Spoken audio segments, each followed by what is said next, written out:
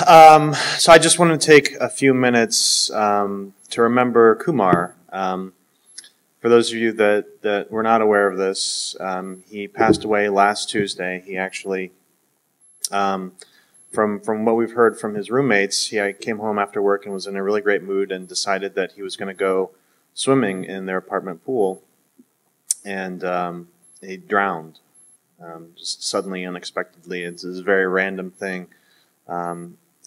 And it can be hard to approach death. I mean, I think death is the sort of the ultimate test of humanity. It's one of the things that really defines who we are, how we approach it, and how we deal with it. We can sing songs about it, we can make jokes about it, but in the end, it's coming for all of us, and we don't know the hour or the day. It can come with a lot of buildup, or it can come out of nowhere, just randomly. And so, just as a way of saying goodbye to Kumar, he was only with us in this group for a matter of months, really. But he really brightened up just about anything he was a part of, and he was. I have some pictures to show. This was I think Larry took this picture of him at one of the social outings, one of the first social outings he came at. And that was pretty much Kumar most of the time, with a big smile and at least one drink in his hand. He was a really great guy. I didn't know him as well as I would have liked. He was always friendly, helpful, helped me move into my new house, in fact, just several weeks back. And helped us here at the fellowship with some of our charitable outreaches. He was active in the AIDS supper, the monthly AIDS supper at the Ewing Center. Made great food, made really spicy Indian food, and he would bring it to the potluck, and it was really, really great. He loved having fun. He loved spending time with his friends, and I know it's kind of a cliche, but I can't think of a single negative thing to say about the guy. And I'd like to open it up to anybody else who'd like to share some thoughts as we remember Kumar. And I'll just point out real quick that we are collecting for a couple memorial tributes in his name. Kumar was very active with the SPCA of Texas, very, very active, and so we'd like to make a gift to the SPCA in his name, and also a gift to the Ewing Center, where he spent a lot of time with us, helping his fellow humans whenever he could. So the PayPal links for those donations are on the website, so you can find them there. Just talk to one of us. But does anybody else would like to remember Kumar?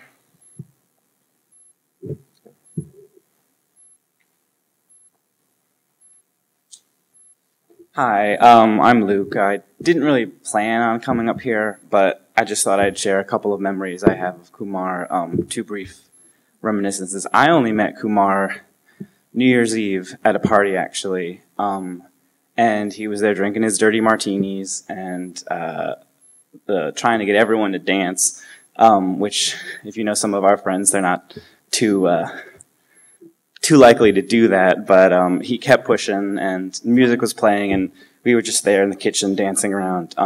He can be very persuasive. And not 2 months later, around Oscar season, I threw a party and made kind of a contest to see who could predict the number of correct winners for the Oscars. And Kumar took this very seriously. He is a he was a big movie fan. So therefore, he went out and saw some 20-odd nominated movies, and he was kind of mad that someone who shall remain nameless just went to a website and looked up what the critics said who would win, and they ended up winning. So he was mad. But when he put his mind to things, he did things, and he was full of life, and I'll miss him.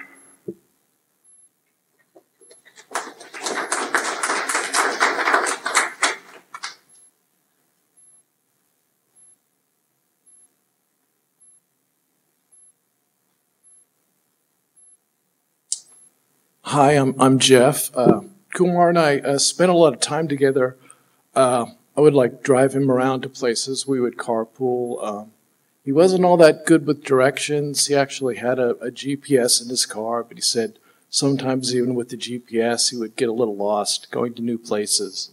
So I ended up sort of driving him a lot, and we went to a lot of things together. So but the thing I remember most about him that really sticks in my mind, he had this way of talking about things that he really enjoyed. He would say, "That's so good." He just put such an emphasis on, it's so good. Even just remembering like the foods that he enjoyed when he was a kid, or playing with pets. He really loved dogs. And just you could sort of see in his face when he said something was so good that just thinking about it sort of lit up his face. So I'm really going to miss him.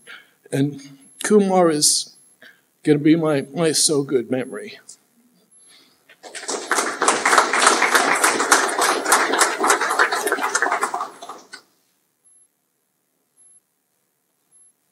Anyone else? As free thinkers, you know, we don't consider the possibility of an afterlife. There's no evidence for that, and so a lot of people, a lot of religious people, I think, use that as a way of giving meaning to something that happens to us that is utterly meaningless, and every death is meaningless. But I think that it allows us, getting rid of that concept of the afterlife allows us to turn around and say, you know what, the death may be meaningless, but the life has meaning. And I think clearly Kumar's life had meaning, special meaning for many of us here. And so I'll miss him as well.